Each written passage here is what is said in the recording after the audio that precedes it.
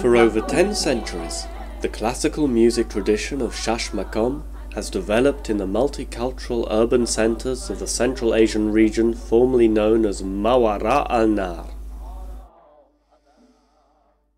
This region now encompasses present-day Tajikistan and Uzbekistan.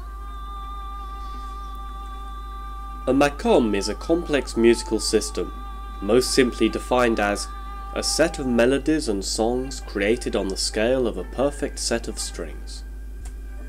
Shashmaqom, which means 6 maqoms in Tajik Arabic, constitutes a unique fusion of vocal and instrumental music, melodic and rhythmic idioms, literature and aesthetic concepts.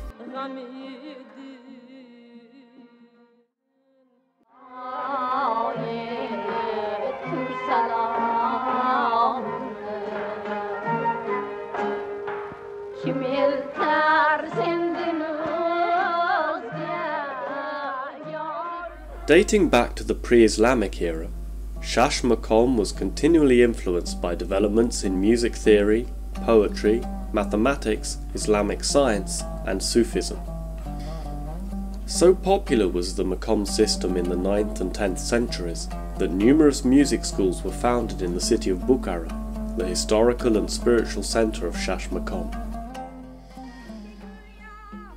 A large number of performers came from Bukhara's Jewish community.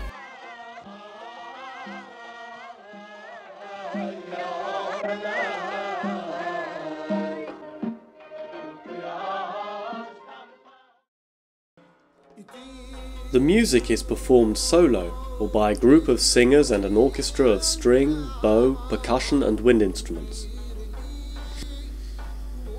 Performance is generally open with an instrumental introduction followed by the nasr, the main vocal section consisting of 2 distinct sets of songs.